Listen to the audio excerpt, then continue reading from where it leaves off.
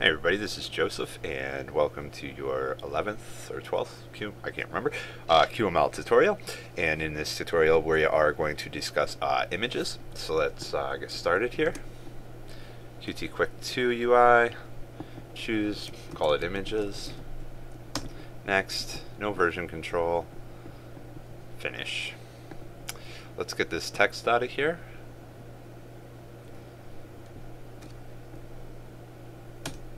Okay, let's turn this into an item.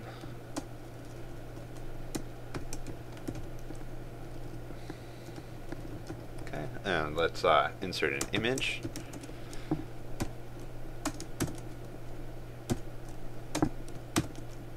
I'm hitting P instead of tab for some reason, and we'll call this Qt logo. And for the file, let's go get a file off the internet. So here's a picture. We'll save this image as, and we'll save it underneath Joseph Templates images, the directory we just created, and I'm going to save it as Qt logo. Save it.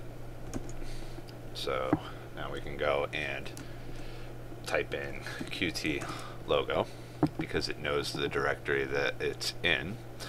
We can also, add directories. We could do the whole home, Joseph, etc. until we got to it, but it knows that it's right here because of the QML project files. If we look at that, it says images directories, and it looks at the directory and looks down it.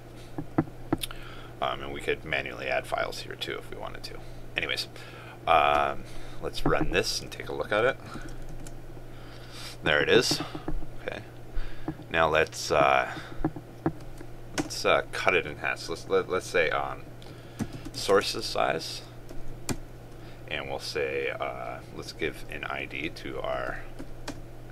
Let's give this the ID of root to our item there, and we'll say root dot.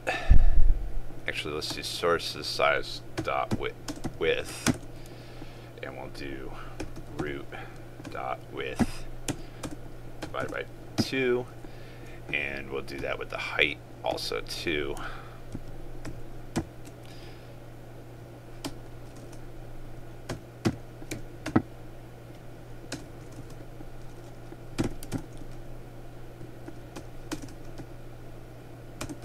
Run that again.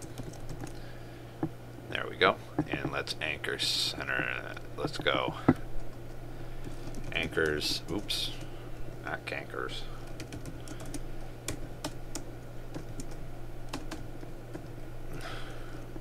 Horizontal center.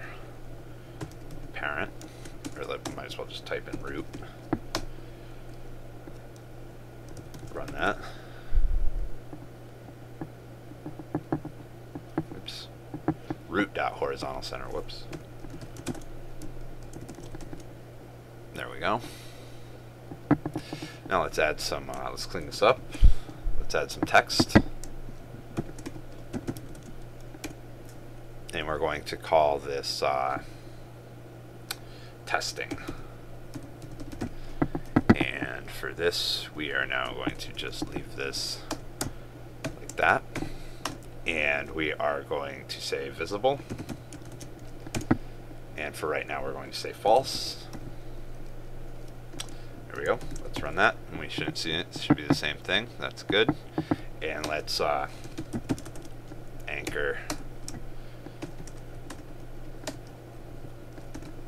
bottom, and we'll say Qt logo. Actually, let's do anchor top,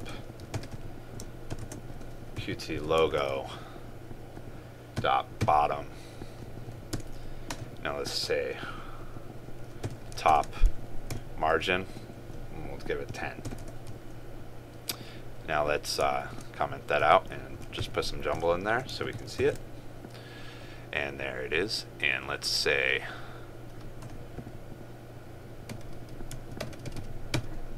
we'll say horizontal center,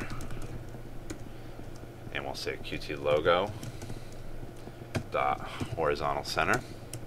Run that again. There we go. Okay. Let's change this part right here back to be that. Okay, now why we added all that text and everything like that is because we are going to be looking at some other things here.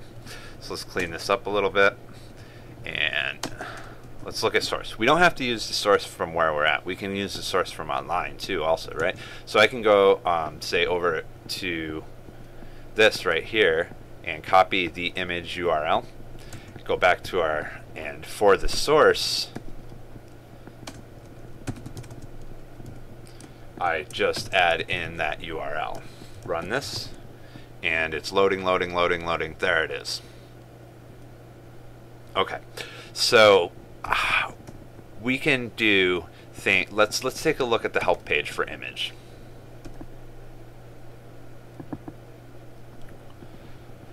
And let's move this over.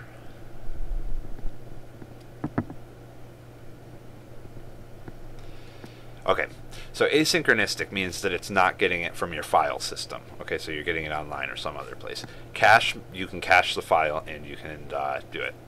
Fill enumeration is if you want to add like tiled or something of that nature. You can look at all four of them. Mirrored is exactly what it sounds like, and so is painted height and painted width.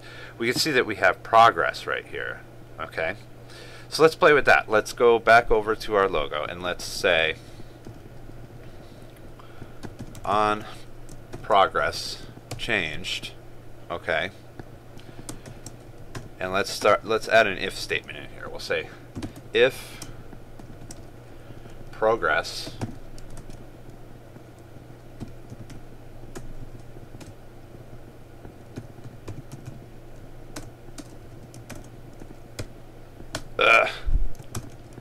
if progress is equal is less than 1,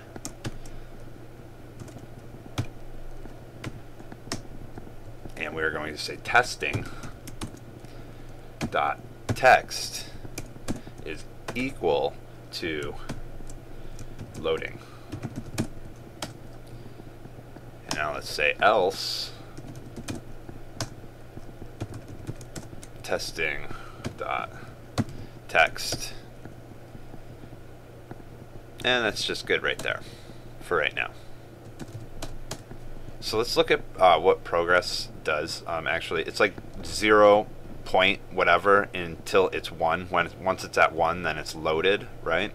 So exactly, this property holds the progress of image loading from 0.0, nothing loaded, to 1.0, which equals finished. So we're saying if the progress is less than 1, make the testing text equal to loading. So let's try, and we'll take this visibility part out of here, and we'll run that. Wonderful. Okay, so there it is, and it said, you know, if loading. Now we need to make it changed, right? So let's use status for that. Let's look at status here, and we can see if it's loading, if there's an error, if it's ready, or if it's null, right? So let's go on status changed, and we're going to be making some more if statements here. We'll say if status is equal to image dot ready, meaning that it's been loaded and it's good. We'll say testing dot text is equal to your image is loaded from, and let's put a new line there, and let's say plus source.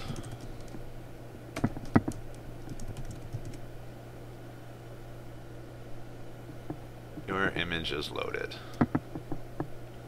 There it is. Your image is loaded from there.